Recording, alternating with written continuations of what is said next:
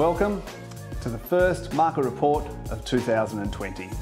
Proudly brought to you by Domain and Hobart Property Experts. I'm Barry Wheeler. This month we're going to drill down a little bit deeper into the market stats that we talked about last year, about where our buyers are coming from, where they're searching and where the most activity is. So what we saw for the last 4 to 5 weeks is a huge influx of interstate inquiry. So out of 210,000 inquiries in total, we had almost 30,000 of those straight for Hobart as a central suburb. The next closest suburb that was searched for was Sandy Bay through to Battery Point, rounding out the top 3. After that, we head down south to Kingston, over the eastern shore to Lindisfarne, and a little bit further down the coast. They all go down through top 50.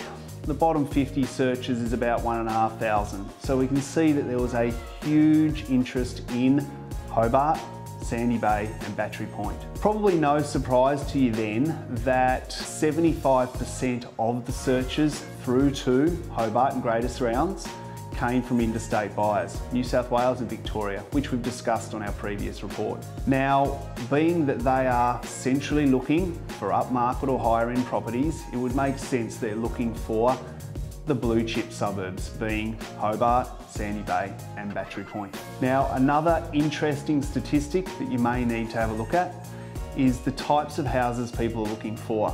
At almost 75%, those looking to buy in Hobart and Greater Surrounds, and as we've discussed, those largely being from interstate, are looking for a move to family homes. The next biggest search criteria are units from 2 to 4 bedrooms. And lastly, we saw a significant change in the price people were willing to pay, or those that they were searching for within our area. So those that specified a price, there was almost 65 to 70,000 of the searches that did this. Almost 43,000 of those remained under 500,000. The next level, between 500,000 and 1.5 million.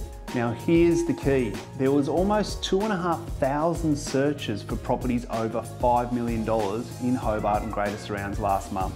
Now that's a huge increase on the month prior and shows that there's certainly some interest in the high-end properties within our town.